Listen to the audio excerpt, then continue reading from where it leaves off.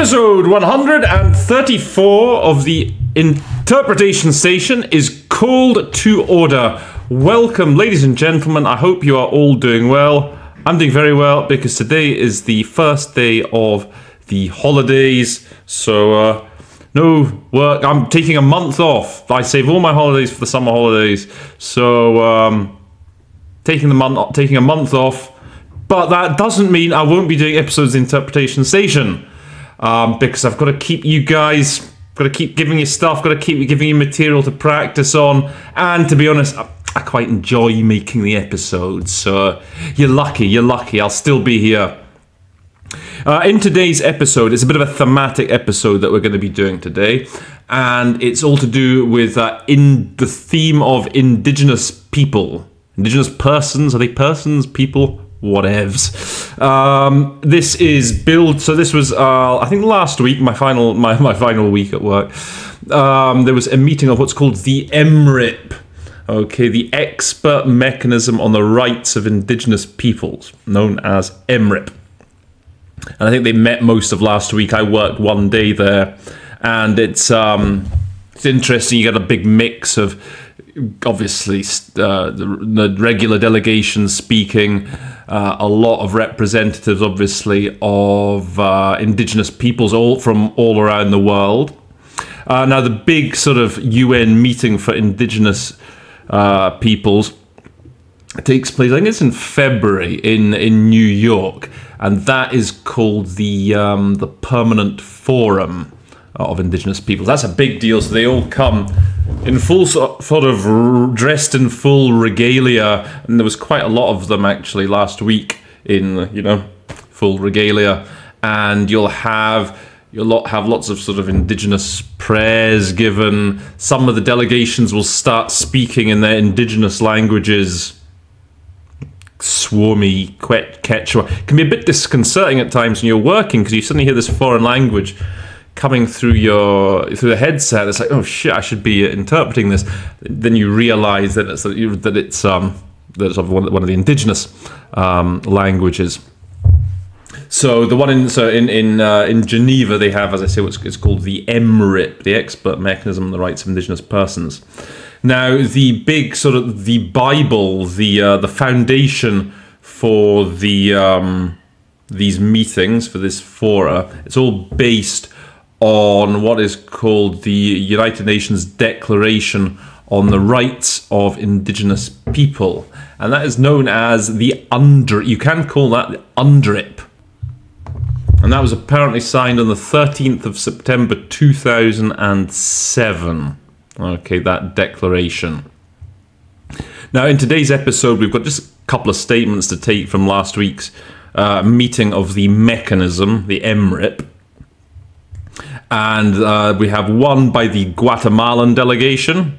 Big shout out to all my friends from Guatemala. Guatemala is my favorite Latin American country. Okay, I do have some family ties. My son's godmother is Guatemalan, so big shout out to Guatemala, favorite Latin American country. Big shout out to Puerto Barrios, great place. And then the other one is something very unusual. Actually, it's a Indigenous Peoples organization, but one I'd never run into before. That will be in French. And it's on the situation of Western Armenia, okay? Not just Armenia, but Western Armenia. And I've picked these two because they've got some good vocabulary, interesting issues that they raise. So, let's see. I think I had to do both of them during the actual meeting itself. As usual, I will leave the links to the original statements in the description box together with the transcripts. I might leave an extra one. I'll see actually how I go. I have another statement, a third one here by what's called the Indigenous Women of Quebec. And depending on how quickly I get through these two, I might look at that one as well. But I'll leave the transcript to it, and I'll leave the link to how to get to the original audio. So without any further ado, let's take a look. I'll share the screen with you. And we'll take a look at what the Guatemalans had to say. So the actual name of this meeting So you see it here.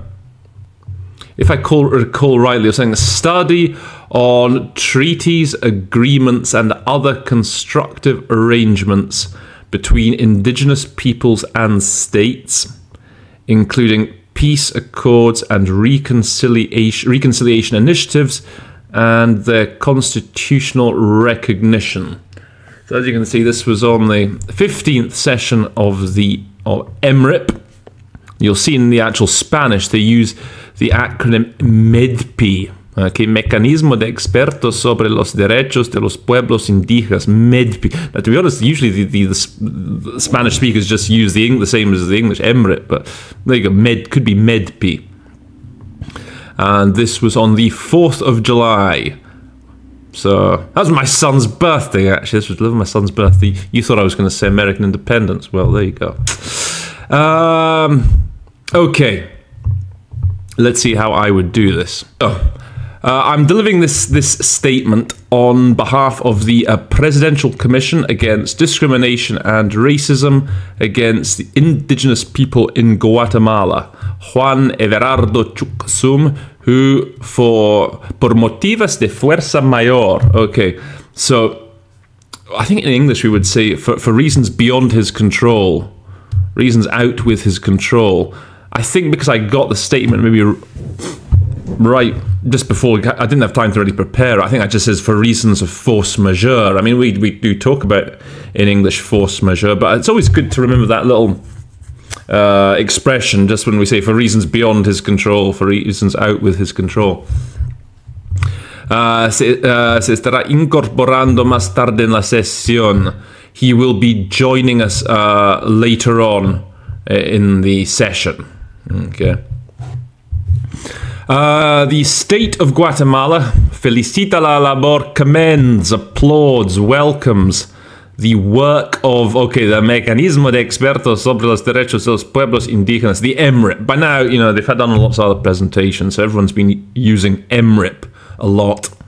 So the MRIP and its efforts to build, maybe its efforts to construcción, maybe to draw up, to craft a state project on treaties, agreements, and other constructive arrangements between indigenous peoples and states, including peace accords and reconciliation initiatives and constitutional recognition. Now, by the way, just for indigenous peoples, okay, some of these delegations you'll find they speak very fast, and I don't think this one was so much a problem, but so I was at times using I was giving them the acronym IPs, okay?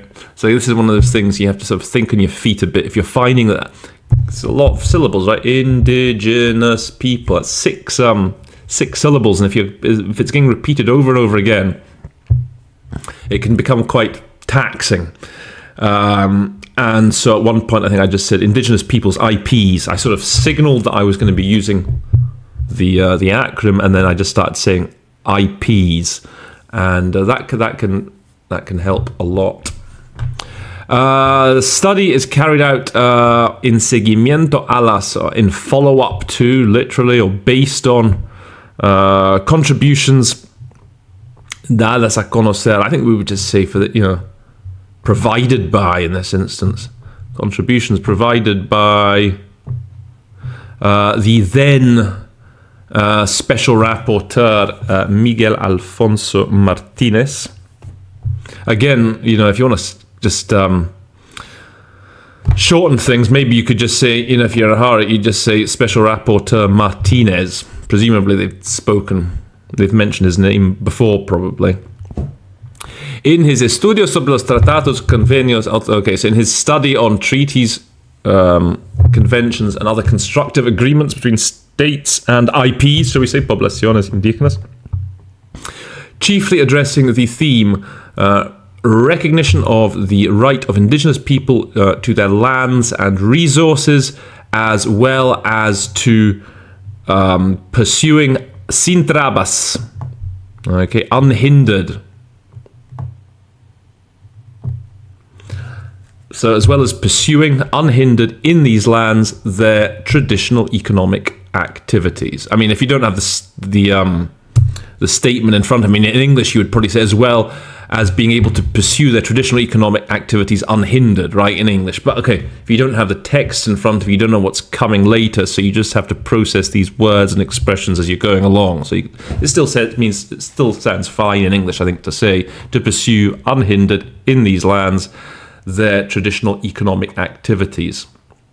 So this is a big deal, obviously, when it comes to Indigenous issues. You know, their traditional... a good word to know when you're doing things to do with Indigenous people is husbandry, by the way. No matter where it is around the world, you have these Indigenous peoples out in Siberia, wherever it may, in Latin America. They're often all, and you know, they're rearing whatever it may be, cattle, horses, all kinds of livestock, okay? So that's a word that you want to have in your back pocket, as it were, husbandry. It sort of sums it up quite nicely. Okay, where were we? Donde indica, which states that cuestiones litigiosas okay, so cuestiones litigiosas. I would probably say in English, you could just say disputes, okay? Disputes arising from treaties or constructive provisions that affect Indigenous peoples should be discussed at the national level. Okay, so I mean, I guess litigiosas by itself as an adjective in English, we could say divisive issues, controversial issues, contentious issues. Okay, so arising from treaties or constructive provisions that affect Indigenous people should be discussed at national level. We should also take into account, okay, if you want to make that neutral, if you don't want to we, merece también tomarse en consideración. It's worth also taking into account the international dimension of issues raised in treaties. In Guatemala, in the context of the peace accords, se suscribió. So this is, again, I talk about this a lot. These, you know, these Spanish constructions that launch in with the reflexive and how we best render that into English. There was the signing on the 31st of March 1995 of an agreement on the identity and rights of Indigenous people, whose implementation registra importantes avances, whose implementation has seen significant progress, or you could say whose implementation has marked a major step forward, but has also raised retos y desafíos. I mean, I think that's always a bit of a tautology, as we say. You know, it's the. I think in Spanish they mean pretty much the same thing. I think you can also just say challenges. Just say, but it's also raised the number of challenges pendientes de abordar. Okay, pending challenges to be addressed. Okay, or you could just say, but also raises a number of challenges going forward. That's a favourite sort of diplomatic sort of UNEs. In sort of diplomatic parlance, a favourite thing to say, going forward. So however you want to process that, a number of challenges, a number of pending challenges to be addressed, number of outstand for pendiente, another alternative is outstanding challenges to be addressed, or number of challenges going forward. The MRIP study representa la oportunidad. I guess we would say offers an opportunity, and el camino, and a means for the inclusion of Indigenous peoples in treaties, agreements, and other constructive arrangements, including peace accords and initiatives. Finally, el Estado de Guatemala. Again, I think you could be forgiven for just saying Guatemala, right? Having to say the state, Guatemala. Now, this is an interesting expression, and it's a good example of how we interpreters need to think on our feet. So when I came to this, I was like, I didn't really know what this meant, to be honest. Okay, that just by itself, and it's one of those situations where you just have to you have to just adjust as the rest of the sentence becomes clearer, and which is easier done if you have the text in front of you. Okay, so what's missing here? Okay, finally, Guatemala discussions by the MRIP on this study, as well as to future contributions that may be required on the theme. So you have to somehow fill the gap with something that sounds good. Okay, so to me, the most obvious thing, usually when they hear, when I hear, something próximas discusiones, it's probably going to be something along the lines of looks forward to. Okay. Finally, Guatemala looks forward to upcoming discussions by the MRIP on this study, as well as future contributions that may be required on the theme. And what makes this expression all the more slightly confusing, shall we say, is, I looked it up on word reference, quedar anuente, but you can't find it. Okay, so anuente means willing. It talks about consent. I know the expression, su anuencia. Yeah, I've heard the expression like Señor Presidente, con su anuencia, like with your permission, if I may. But I've never heard it used in that context. So I don't know if any native Spanish speakers, is that a strange expression? Is it slightly arcane way of saying it? Anyway, to me, it seems like they're saying they're looking forward to the upcoming discussions by the MRIP on this study. So if you have a better idea, do let me know for that.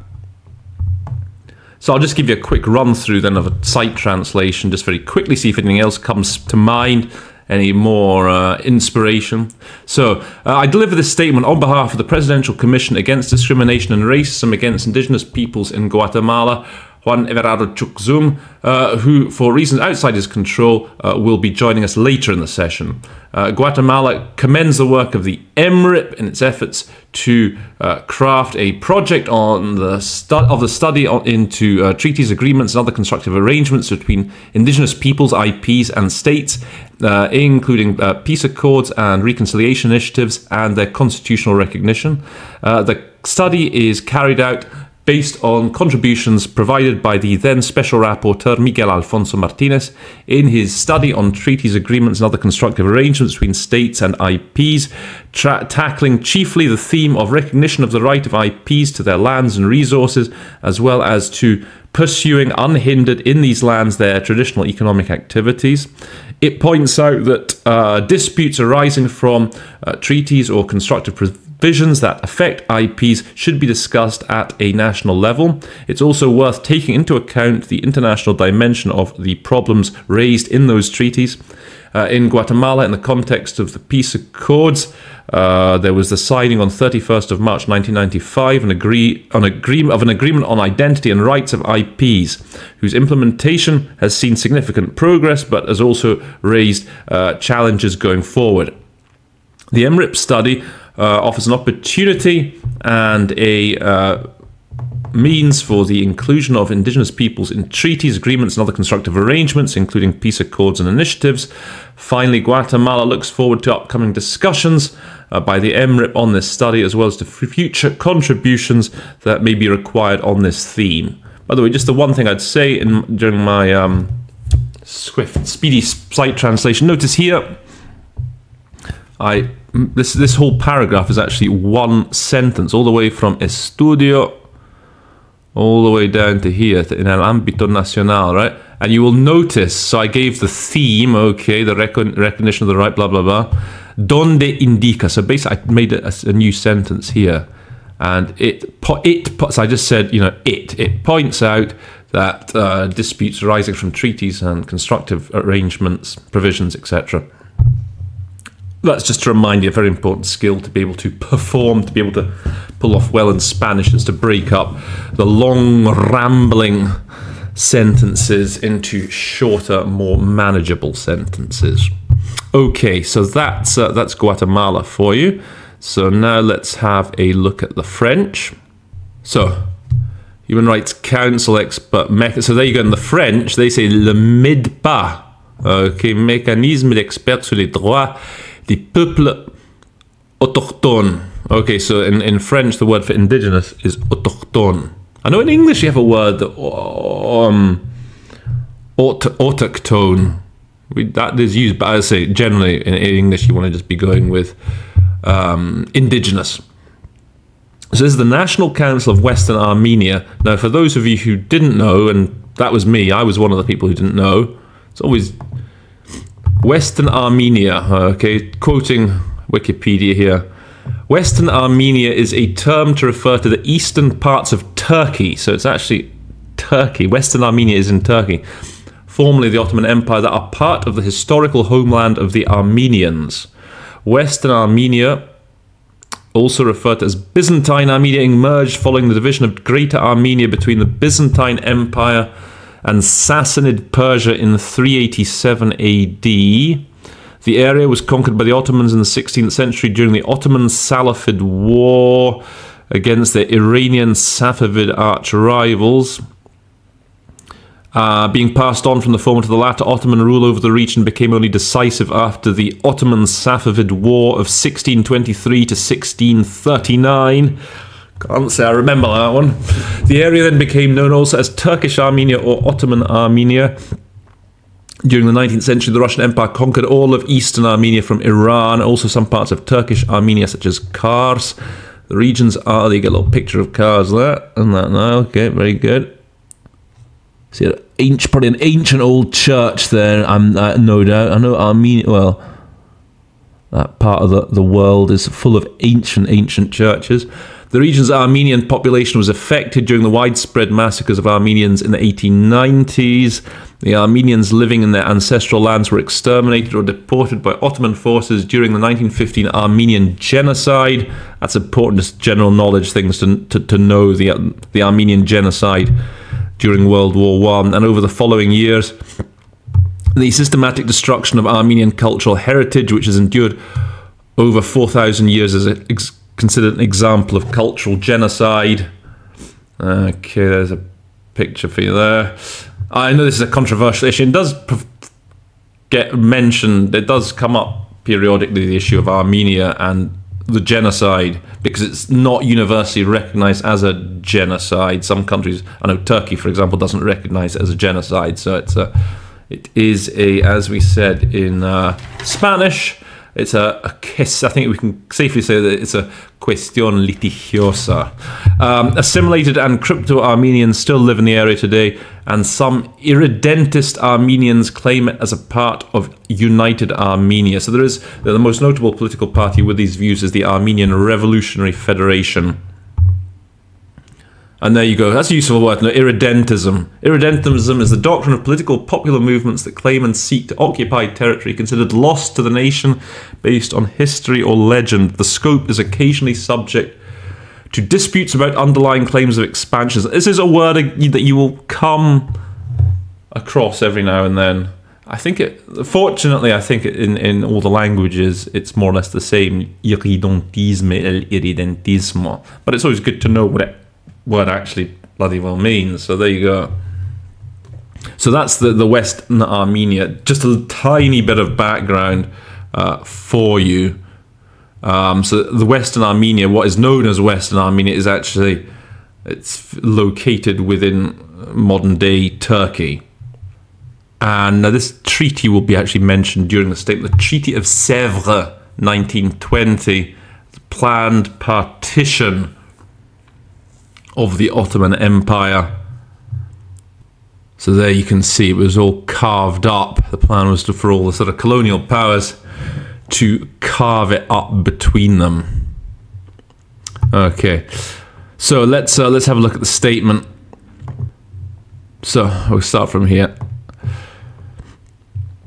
In fact, okay, President, I think it was a chairman actually. In this meeting, it was a chairman. Let me congratulate you on your election. I'd like to thank the experts concerning the report that's being en cours d'élaboration, that's being drawn up, that's being developed, which was presented to us under item 3 of the agenda. Nevertheless, I note that mon dossier juridique, there's quite a personal element to this statement, okay? So this guy's obviously been submitting various communications to the UN. So my legal dossier, okay, sent on 31st January 2022 as requested, and vous avez bien accusé réception, okay. Accusé réception is a very high register way of saying that you've acknowledged receipt of it, okay. That accusé, to those of you maybe who are younger, it's very high. You can accuser quite some surprising things you find as you go. Accuser en retard. You know, there's been a delay. This word, I mean, that we would never use in that context in English. I mean, when we say accuser, we tend to accuse people. But in French, you have accuser réception, you accuser une retard. Just be wary of that. It's not always to accuse. N'a pas fait pour le moment l'objet d'une prise en compte dans ce rapport. Has not for now been prise en compte, not been reflected in this report. I find that's reflect is just a good quick way of often doing prendre en compte, prise en compte, rather than say, which has not for now been taken into consideration. Taken into consideration, 9 syllables. Reflected, 3 syllables, okay? Especially as the Armenian nation is part not only of indigenous nations, but also of the first states who were at the origin of the existence of structures of state throughout the world that today are sitting in the United Nations, that are siégeant au sein de l'ONU, sitting within the UN, who are in session at the United Nations, something like that. The issue of Western Armenia is undoubtedly a delicate matter because it is an indigenous state that has been recognized since 1917 by over 20 other states today who are still subjects of international law. It's very legalistic, this statement, okay? The subjects of international law, parmi lesquels including Russia, France, US, Japan, Great Britain, Italy, Turkey, Argentina, Brazil, Greece, Romania, and which is suffering to this very day, jusqu'à ce jour, to this very day, une occupation territoriale, a territorial occupation, maybe qui subit, who are subject to a territorial occupation. The fact that these states committed on the basis of several agreements, even treaties, including an arbitral sentence arbitrale. I think the safe word in English really to go for with something like that, sentence, is just a ruling. I think a ruling can cover pretty much a verdict and a sentence. Sometimes it's hard, because I don't think this is a sentence as we would say it in English. Like a sentence, we tend to talk about prison sentence, okay? You've been found guilty and you're getting a sentence of 5 years. So I think this is an arbitral ruling to recognize our state of Western Armenia and its international borders. Official documents mis à votre disposition, so placed at your disposal. Again, that's just a good little set expression to have a sort of stock response for in English. Okay, this corresponds at the very least to a constructive arrangement. Well, I guess we'd say in English, this is tantamount. This amounts to, at the very least, a constructive arrangement towards an indigenous population that suffered a genocide of more than 2 million victims, and which received no réparation effective. So you can say reparation. Again, it's always just good to remind you, okay, my sort of set of 4 solutions for that idea: redress, remedy, reparation, restitution. I always have those sort of 4 R's. I think maybe what did I say is the most sort of versatile? I think remedy. So no effective remedy to date.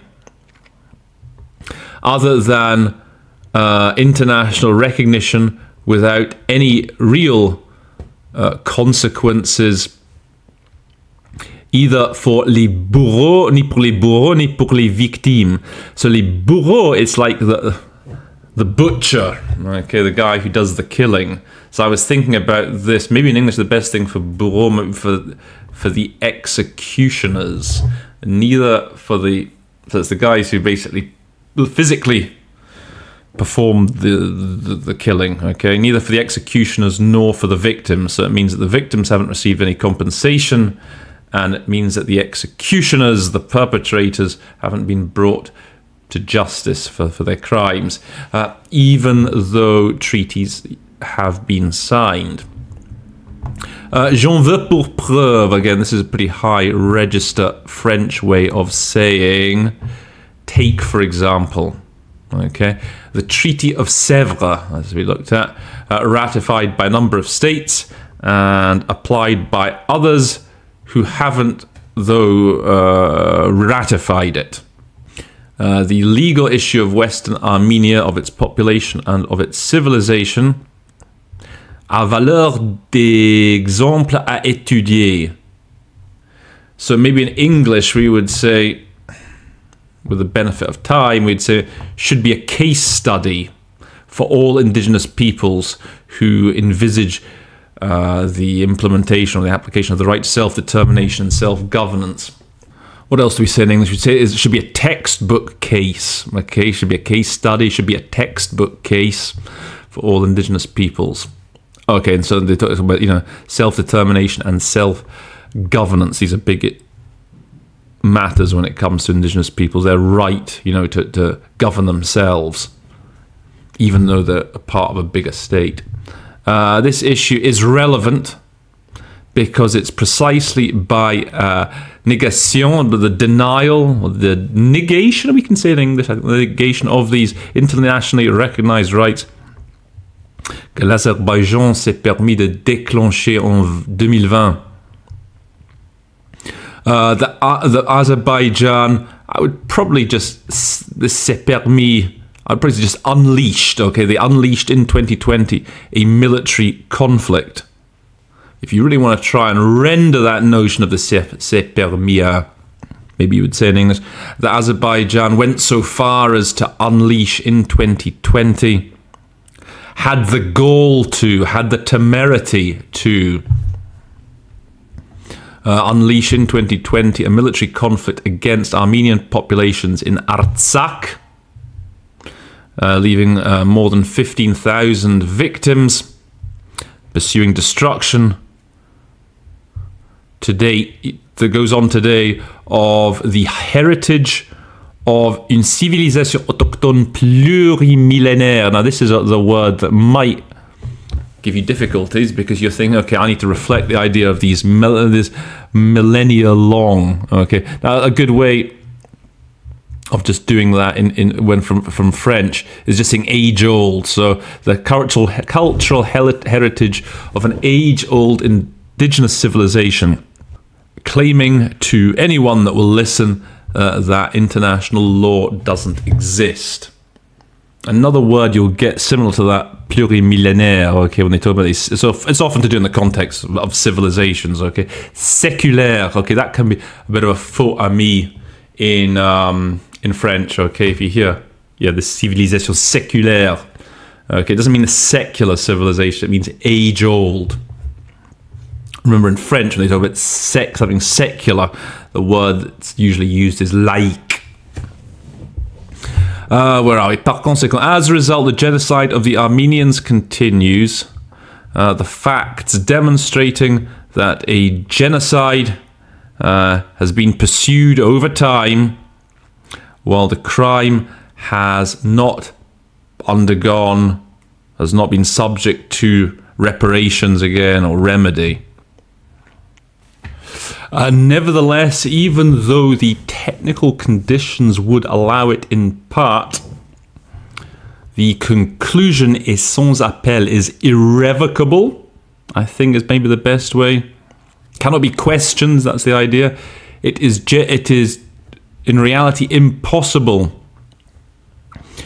to definitively deny the existence of the indigenous Armenian nation from its land and from earth, the sater, from its land and from the earth. It's a tricky sentence, this, okay? The re, okay. This thing that's crossed, this is basically, I wasn't 100% certain, but that, yeah, it means basically to score out. So I guess, you know, he's saying it's impossible to wipe out, to deny definitively the existence of the Armenian nation. As a result, the time has come to build an avenir commun, a shared future. I tend to go with commun, I tend to say shared future, to call on states directly concerned by the treaties signed with Western Armenia since 1917, during and after the genocide of the Armenians, de prendre en compte leurs engagements. Okay, I mean, again, to take into account their commitments, though I think, again, I would sooner say, I mean, with commitments, I like to deliver on commitments, to deliver on their commitments and to work with us on better conditions for their implementation. Implementation is a bit better than application. Okay, so let me just quickly take you through this as a quick site translation.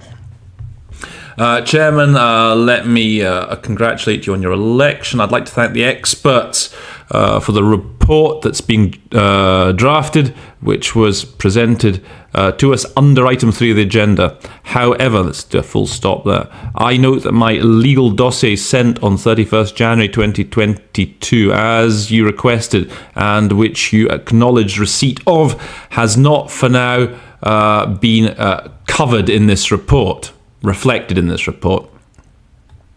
The Armenian nation is part not only of the indigenous nations, but also one of the first nations, one of the first states that was at the origin of the existence of the structures of state throughout the world that today sit at the UN. The question of Western Armenia is undoubtedly a sensitive issue, since it is an indigenous state which has been recognized since 1917 by more than 20 other states that are today subjects of international law, including Russia, France, US, Japan, UK, Italy, Turkey, Argentina, Brazil, Greece, Romania, and which today is undergoing territorial occupation. These states committed on the basis of several agreements, nay treaties, including arbitral ruling, to recognize that our state of Western Armenia and its international borders, official documents placed at your disposal. This is tantamount, at the very least, to a constructive arrangement towards the indigenous people, which suffered a genocide of more than 2 million victims and which received no effective remedy to date, besides the international recognition without genuine consequences either for the executioners or for the victims, even though treaties have been signed. Take, for example, the Treaty of Sèvres, ratified by a number of states and applied by others who haven't ratified it. The legal question of Western Armenia, of its population and its civilization, is a textbook example for all indigenous peoples who envisage the implementation of the right to self-determination and self-governance. It's a topical issue because it's precisely the denial of internationally recognized rights, because of the denial of internationally recognized rights, that Azerbaijan took the liberty of unleashing in 2020 a military conflict against the Armenian populations in Artsakh, which left more than 15,000 victims, pursuing destruction to date of age-old indigenous civilization, and claiming to whoever would listen that international law doesn't exist. As a result, the genocide of the Armenians continues, the facts demonstrating that a genocide is continuing in time, even though the crime has not been subject to any reparations. Nevertheless, although the technical conditions would allow this in part, the conclusion is irrevocable. It is truly impossible to definitively erase the existence of the indigenous Armenian nation from its land and from the earth. As a result, the time has come to build a shared future to invite states directly concerned by the treaties signed with Western Armenia since 1917, during and after the genocide of the Armenians, to deliver on their commitments and to work with us on conditions for application. And if I'm not mistaken, it's just occurred to me, Artsakh. So when the Armenians refer to the Republic of Artsakh, that's basically what's better known as Nagorno-Karabakh, actually. Just to give you a bit of context for that reference to the Artsakh. So, I mean, if they say Artsakh, you probably want to say Artsakh, but that's that disputed enclave, obviously, that's in Azerbaijan, which is populated by Armenians. So Artsakh is Nagorno-Karabakh. Notice just how I made my life a bit easier as I was going along here. You know, I left out Dotomplüska. I just said, you know, the Armenian nation, rather than saying especially as. If you start a sentence saying especially as the Armenian nation, blah blah blah, it's kind of suggesting that the sentence is going to have a second half to it. Anyway, so I just thought it would be easier, and then here as well, que ces États se sont engagés. So I just left that sort of intro. I just said these states committed on the basis of several agreements to do this and that, and that gives you a one consolidated sentence. Ce qui correspond, and this amounts at the very least to. If you start these sentences with especially as and that que ces États, that these states, it kind of signals to the listener that you're coming in for a slightly longer, perhaps a sentence with a more complicated structure. So it's often, you know, good just to keep your sentences simple. So that's why I didn't really render these d'autant plus que, ce qui, etc. Okay, so there you have it. So we've got a couple of statements there. From Guatemala. You've learned a little bit about what Western Armenia is. You now know what Artsakh is. You know about the UNDRIP. You know about the MRIP. Anything else you know about? What else have we learned about? We've learned a couple of good words for litigiosas. What I might do is, I think for this episode, I'm gonna leave a sheet with the vocabulary from today's episode that you can just basically download and look for the specific vocabulary solutions that I've given you. I might start doing that from now on. Remind me if I forget. I think that could be quite useful. Okay, guys, if you've enjoyed the episode, if you've learnt some new words, if you've learnt some new phrases, please do like, share, and subscribe, and do comment. Tell me tell me what new stuff, if any, you have learnt. I hope, as I say, you've enjoyed the episode. I wish you all I was going to say I wish you all the good summer, but I'm going to keep making new episodes, so don't worry about that. So all that remains for me to say right now is that episode 134 of the Interpretation Station stands adjourned.